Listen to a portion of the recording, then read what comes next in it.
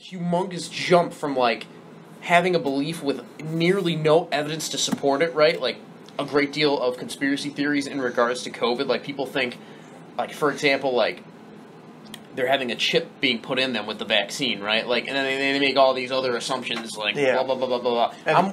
Go ahead. I'm just gonna preface this off of that conspiracy theory. Number one, from a cybersecurity perspective, a government contractor working perspective, they don't need to chip you. You have a supercomputer in your pocket that you carry around you 24 hours a day that they can hear you with. You know, if they don't need to chip you, they know where you're going because of this in your pocket. Yeah. 100%. Like, if they were to do it. Yeah. I mean, like, don't get me wrong, I would love to get into that, but, you know, we'll save that for another time, all right? Just to keep it more on point, it's like you said, willing to be wrong, man. And it's not like... it's not like you're throwing out a comment just to be wrong, right? You're gonna give your most valid opinion on something, right? Your most logical. And be 100%.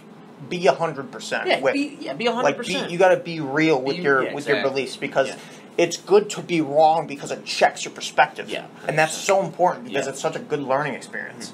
You know, if you think you're right all the time, and you're attached to being right. Yeah, exactly. It's like you're gonna be, you know. Like, I'll head it with the fucking best quote. I love this quote because it is the man who claims to be the wise man that is truly the fool, because the fool admits that he does not know everything. So the fool is truly the wise man because he is willing to accept what he does not know, and he understands that he knows nothing. For the wise man that is always right believes he is infallible. He knows everything. But he truly knows nothing. Definitely. Yeah. Yeah, and one last thing I'll say before we close out this segment is that when we, like you said, when someone acts as like they're all-knowing, right? Like consciously all-knowing through their mind and conceptually, they... Oh my god, you gotta be fucking kidding me. Okay, I remembered it. It's like...